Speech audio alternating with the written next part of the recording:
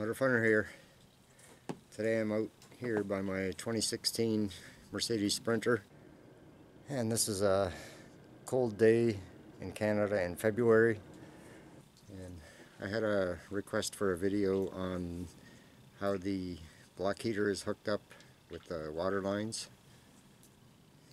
So I'll give you a quick view from underneath, and this is where I'm going to be going, right underneath here. Got some plastic laid out right underneath there, and that's right where I gotta go, down where the block heater is. So I'll get under there and give you a view. And I'll come back and I'll show you the top view.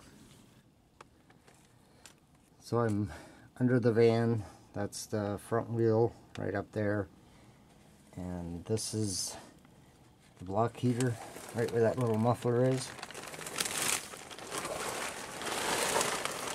And you can see the two lines right there that hook up into the block heater.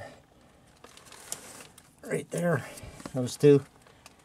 And they go down along the side of the van. And they cross right here. And they go up beside where the battery is. Right over here.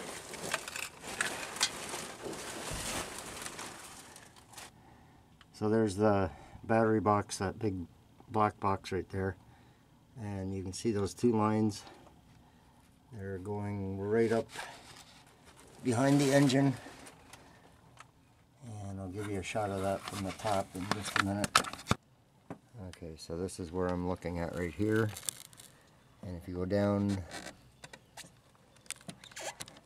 right underneath there, you can see those two lines.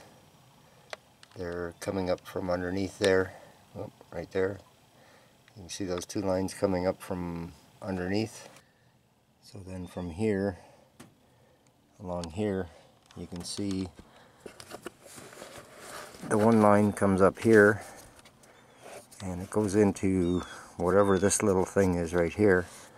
Not even going to pretend to know what that is, but and then from there it must go back into the block right here, and then the other line is looped right in up here.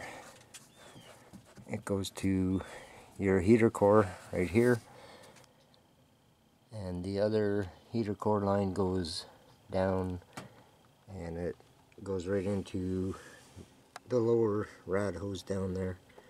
Not sure if you can see it, but that's about the best view I can give you right there. Everything else is pretty compacted back in there. Hope this helps.